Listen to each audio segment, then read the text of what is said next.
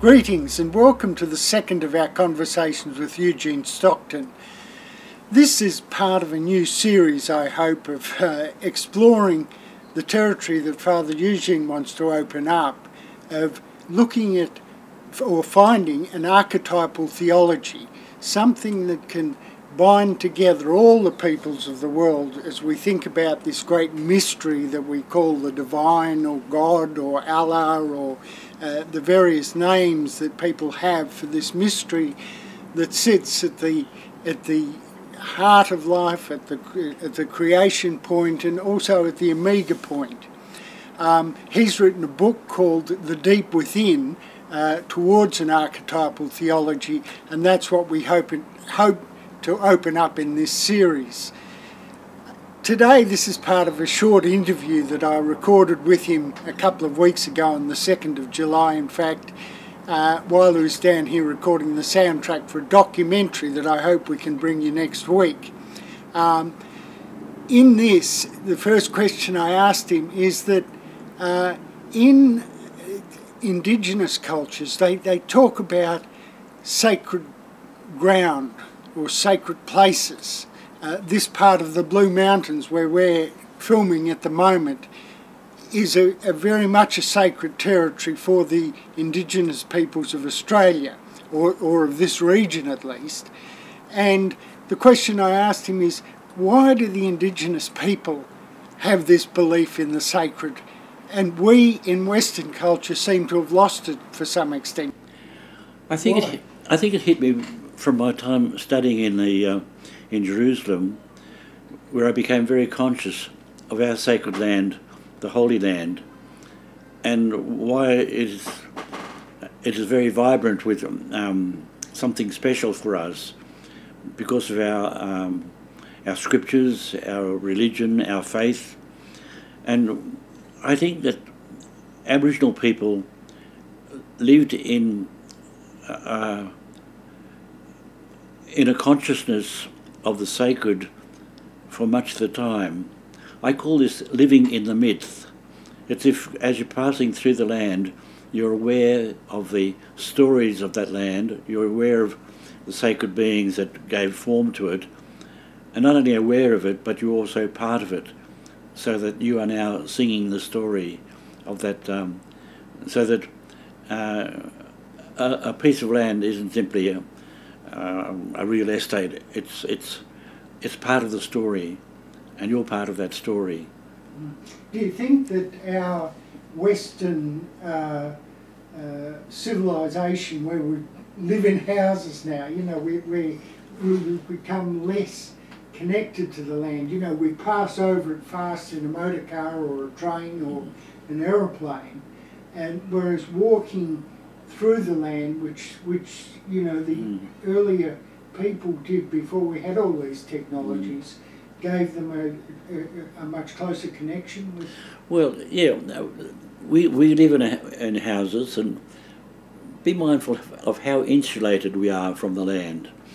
Even now, sitting in a warm room like this, we forget that it's very cold outside, and even when we walk outside, our shoes insulate us from the ground, our clothes insulate us, and when we're in the car, again, another insulation.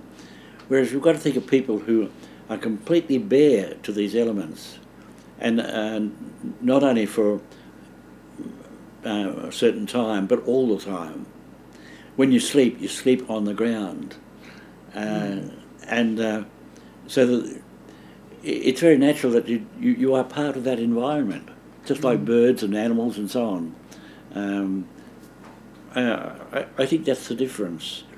That civilization does insulate us from the environment. And now we look out on the environment and we might enjoy it, but we're not really part of it. Right. And when you talk about going to this deep within, are you suggesting that the indigenous people, because of this this sleeping on the land and walking barefoot on the land and so on gave them a different insight into the divine or spirituality or this mystery of where life comes from in us? Or there was a consciousness that I mean, if you think about living in the myth, living in the dreaming, you're really living as a participant of the great stories that you learned from your elders and that you celebrated in corroborees. And it's still going on. You are an instrument of keeping it going. You sing the song because this keeps the dreaming going. So that it's very dramatic, and you're part of that drama. Right. And what are your great hopes? Do you see a coming together through what you're writing about and thinking about now, this deep within and this archetypal theology, something that can embrace all religions? Can you perhaps explain a little bit about that?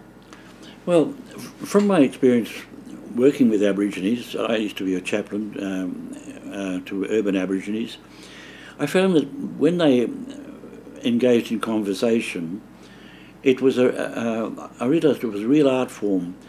When an Aboriginal is conversing with another person, he speaks from deep within himself to the deep within yourself.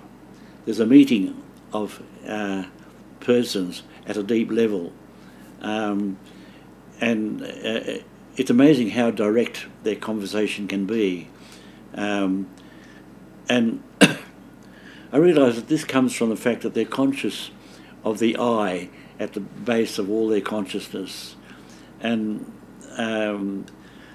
transposing that now to people of other religions. I think if we are able to engage in conversation with them at the same level of depth, that we see there not the differences between the religions, but the commonality that binds them together. We see people who are deeply religious in their own way, doing exactly the same kind of thing that I'm doing in my way, in my religion. You imply there that we've lost something. You know, later civilizations have lost something in this ability to communicate at this deep I level. Why do you think that's happened? Well, we've lost something because we've gained something else. We've advanced our own rationality, and all our thinking is at a surface level. It's very rational, it's very scientific. I read the newspaper today, and there are all sorts of concepts on the page. They speak about the polls taken in favour of the political leaders and so on. So much is reduced to numbers. Now, because we're so adept at this surface level, and we are very clever, and it has brought us great advances, that we've tended to neglect that other part of ourselves, and it's still there. It's not that we've lost it, it's there, but we very rarely go down into it. And one of the things I would contend is that we should be, we should try to, there's an ease, if we want to, there is an ease to going from the surface to the depth. The depth is not out of reach, but it's just that we don't often go down there. Mm-hmm. And this is really part of prayer. I mean, prayer is going into the depths of oneself. And when we become more accustomed to that, we'll find ourselves being able to move quite easily from one mode of thought to another mode of thought. Mm-hmm. So it's not something we've lost, it's something that's become crowded out by our cleverness. You've only got to look at IT, technology, to get an instance of that.